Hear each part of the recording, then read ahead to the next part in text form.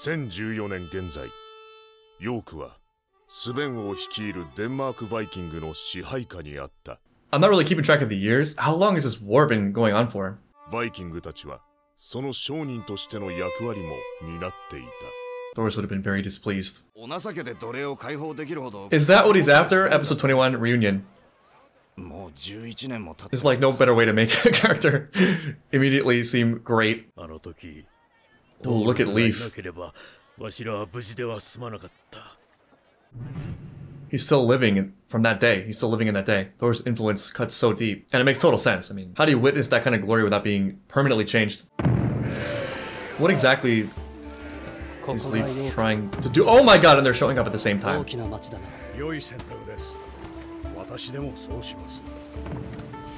What kind of mission are they on?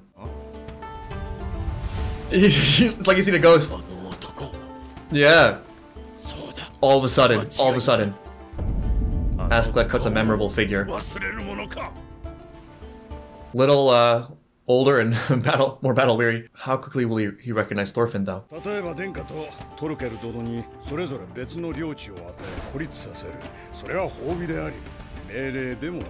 That would be smart.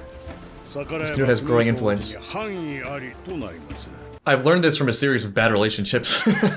There's a very cunning way to be antagonistic, used by manipulative masterminds across the globe. You do malicious things under the guise of kindness. You can try to put people in a situation that you know is unfavorable to them. For example, if people have more ethics than you or have more investment than you, and you're cunning, you know where their breaking points are and the things they're not willing to stand are. So what you can do is you can push them into a situation where on the surface you're doing something charitable, you're doing something giving. And you're putting them in an awkward situation where they can't win. But then if they try to protest or do the opposite of what you're suggesting, what you've offered, they become the villain at face because they're the ones not willing to compromise or they're the ones breaking the peace. For Sven right now, giving land to Canute is a silent punishment because it's robbing him of his power and Canute knows that he needs power literally to survive. Yet if he were to reject the offer, he would look like the ungrateful one in the eyes of the public. And it would give Sven a reason to do what he always wanted to do, which is to take advantage of him. It works especially well for agreeable people because agreeable people will not be comfortable with the negotiation and will take an offer like that in the hopes of promoting peace and, a healthy reciprocal relationship. But that depends on the other person having the same mind. And it's hard for people that are really agreeable to understand that. It's tough because I think there's a real gift to seeing the good in people and having the mind to be willing to sacrifice for the sake of harmony with other people. And I think that will be rewarded in its way. But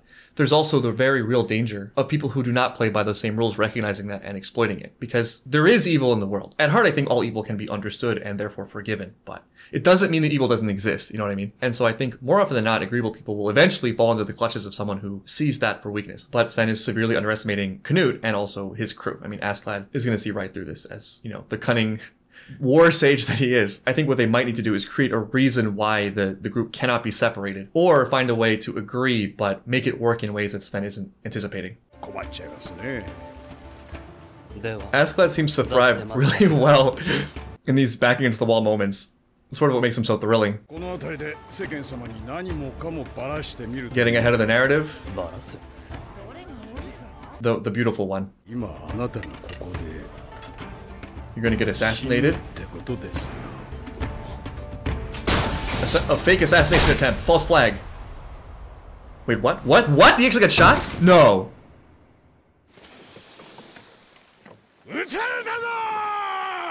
What in the... Did he order the crossbower to do a non-fatal shot? Or did he actually just kill him? Askeladd set all this up, obviously. But what's his angle? He wouldn't... I don't think he would just kill his trump card like this. There's so much going on right now. I think he's gonna survive. And this is an attempt to get public support or pity. They can try to pin this on Sven.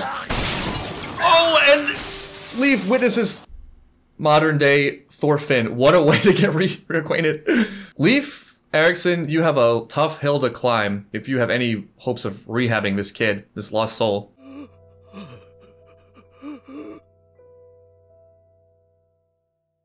Good luck to you. You're gonna need it. Godspeed. But then again, I mean, Leaf's been waiting for something he could do to make amends for that terrible day with Thor's. Oh, he's not lying about that. I mean... oh. He's doing all this one-handed, too. It's Thorfinn, yes. Does he not recognize Leaf?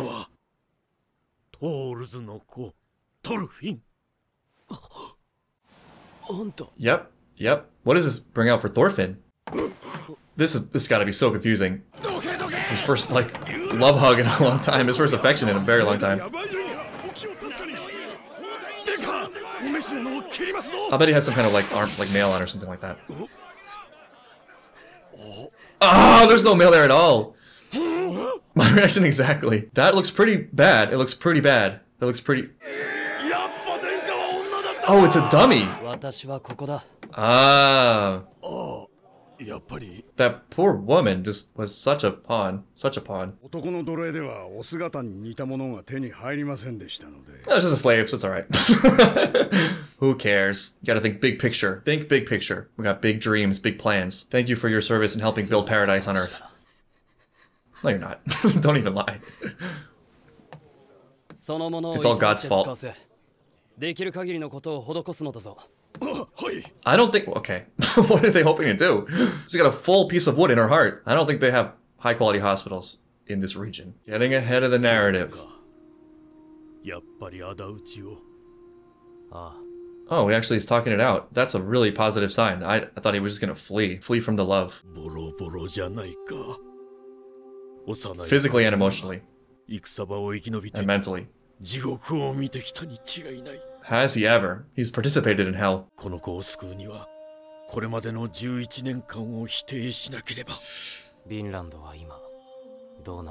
He still hasn't forgotten the dream, the paradise on Earth where people are happy and free.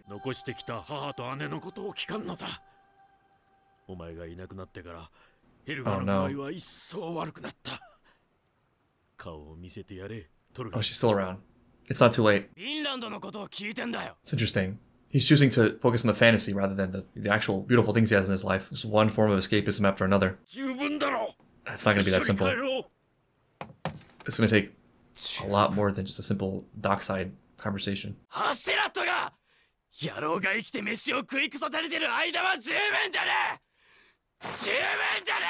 You got to keep your expectations realistic.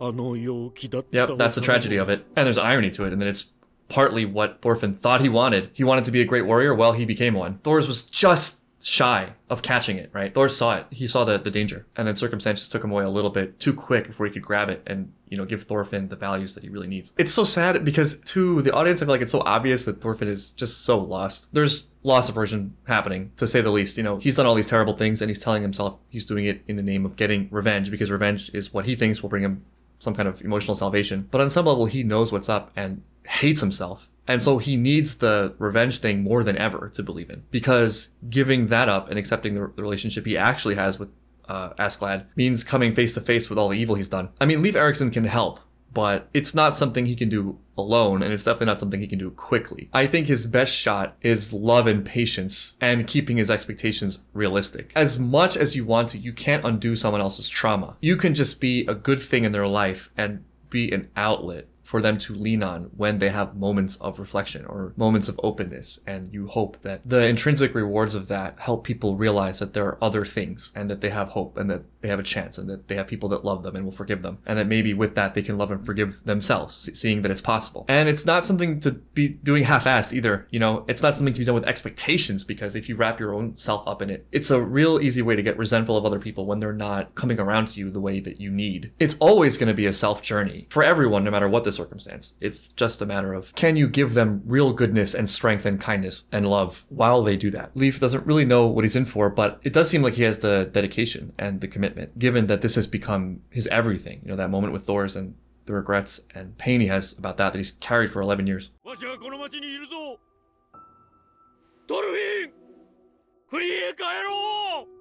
mean, what happens if Thorfinn leaves? You just follow him? Bjorn is still kicking it. I like how he just explicitly calls them evil plans and is just cool with that. As long as we're strong, right?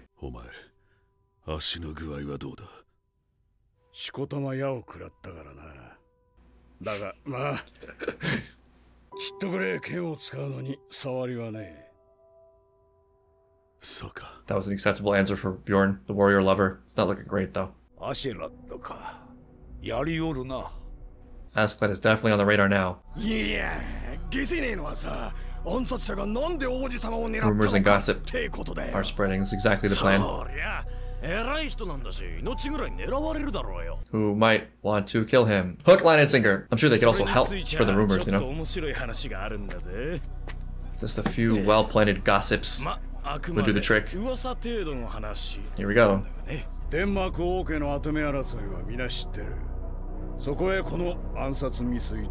Yes, indeed. I take an arrow and I shoot it. Very well played.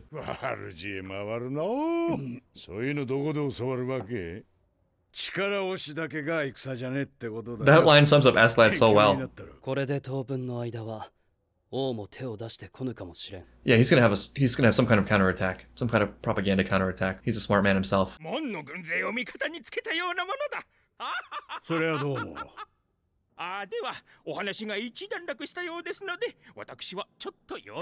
Very suspicious, this guy. He's like praising a little bit too much.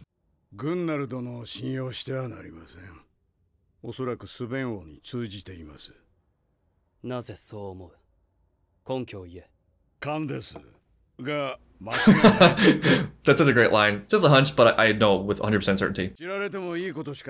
The king already knows. Like, it's obvious to him.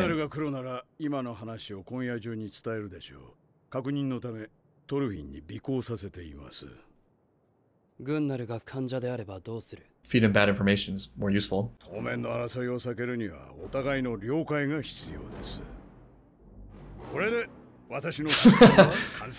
What an emotional victory lap this is.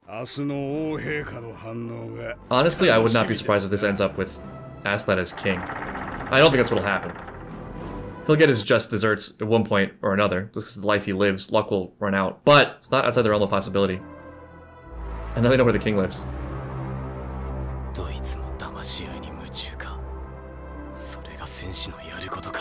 Not all warriors need swords. That was a weird time to ask for a duel.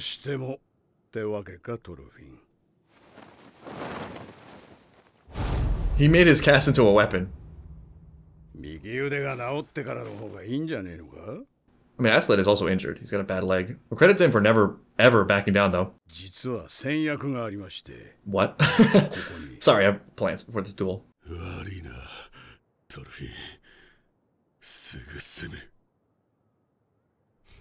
Is he putting Bjorn in as his replacement? Oh, what? What? Why are they dueling? Is this like putting him out of his misery so he can go to Valhalla? Is that why I asked about the leg?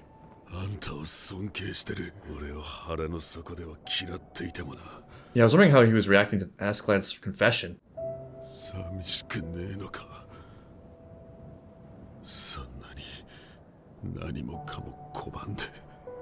This is spoken like someone who actually really cares about Askeladd, sadly. What a disappointment.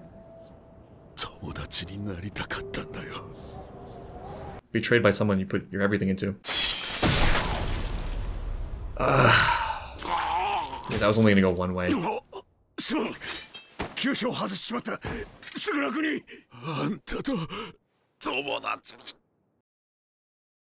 Oh god, this is heart-wrenching. Oh man, this is awful. I didn't want to watch.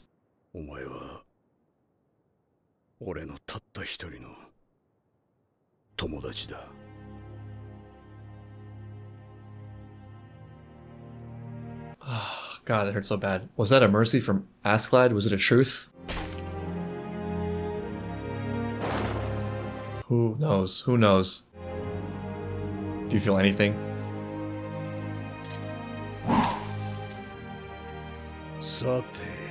Jeez. And now time for a duel.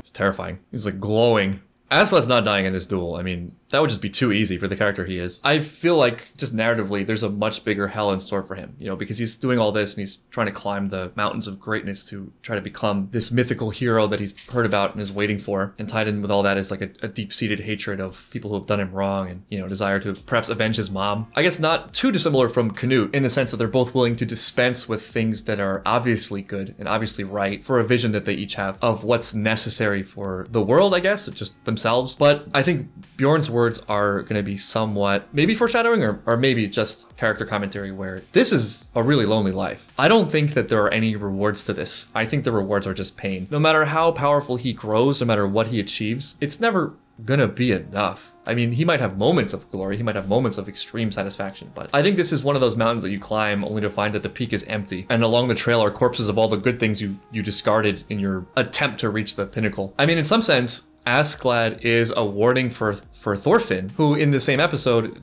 discarded his family conceptually for the idea of paradise in Vinland, and directly connecting that with his plot for revenge against Askeladd. Askeladd is kind of too far gone at this point, it feels. So the story in some ways seems like the battle for Thorfinn's soul, and that's part of why it's so exciting that Leif has shown up. He actually is someone who is caring and seems halfway decent to vouch for him or battle for him, as opposed to Askeladd, who maybe has some affinity for him, but is not the type to put that above a greater plan.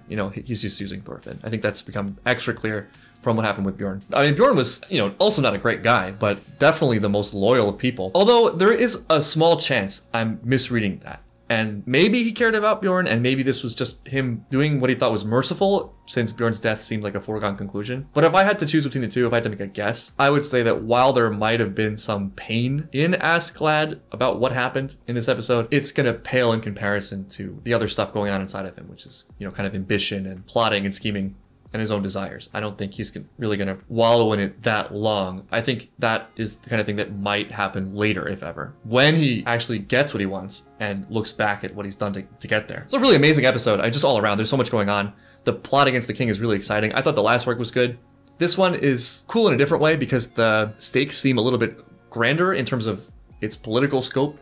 And, now we're fighting for kingdoms, basically, as opposed to escaping Thorkel's army, right? And we've had so much terribleness for so long. Leif showing up is really exciting, and I can't wait to see where that goes.